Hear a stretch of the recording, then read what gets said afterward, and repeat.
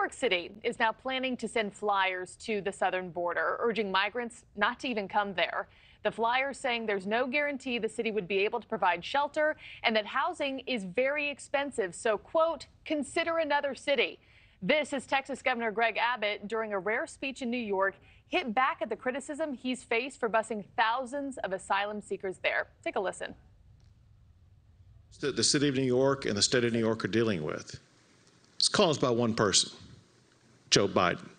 Joe Biden can flip that switch any day and stop New York from having to deal with the consequences of an open border.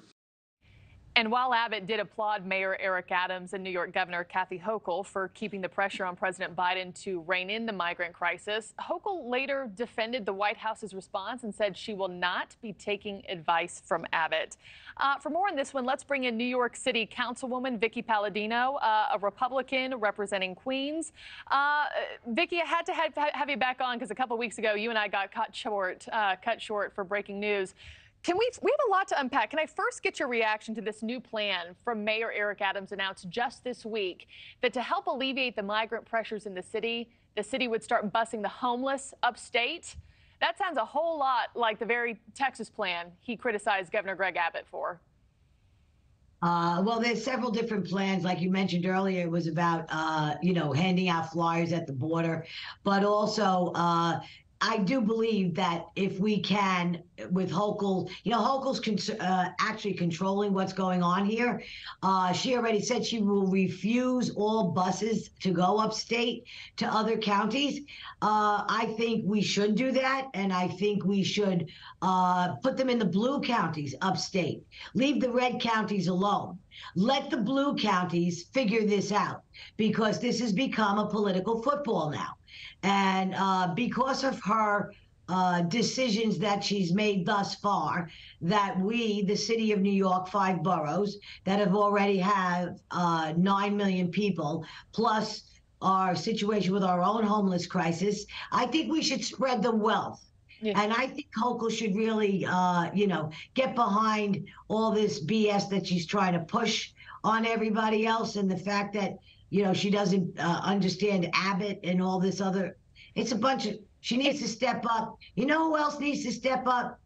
Who? We have a New York State senator here by the name of Chuck Schumer, who's been allowed to hold office for 30 years now, and he's not pushing for anything down in Washington. He's not putting any pressure on the president of the United States. No, listen.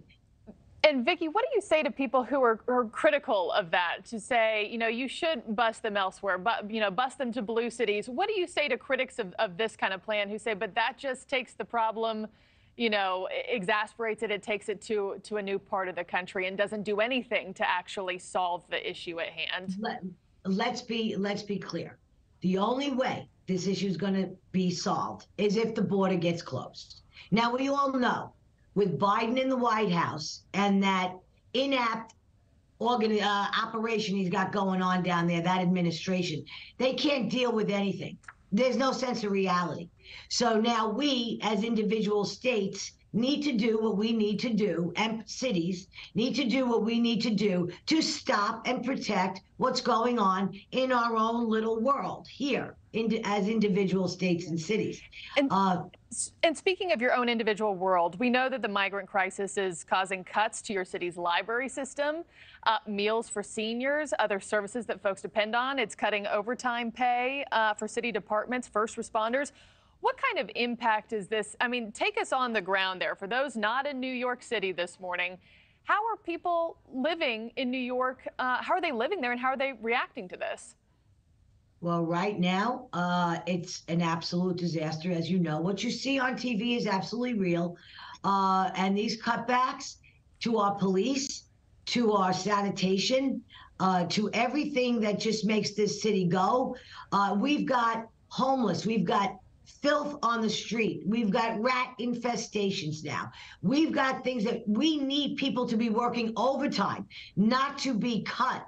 And the way the cut is going to happen is it's going to be 5% this fall, and then we're going to see another 5% in the wintertime, and then another 5% over into the summertime. So the mayor has asked these individual agencies to make their necessary cuts, and it's going to wreak absolute turmoil. Yeah. These people cannot come to this city anymore. A big sign has got to be put out there that we are not giving anything away for free. Thank you for watching. Go to newsnationnow.com to find NewsNation on your television provider. And don't forget to click the red subscribe button below to get more of NewsNation's fact-driven, unbiased coverage.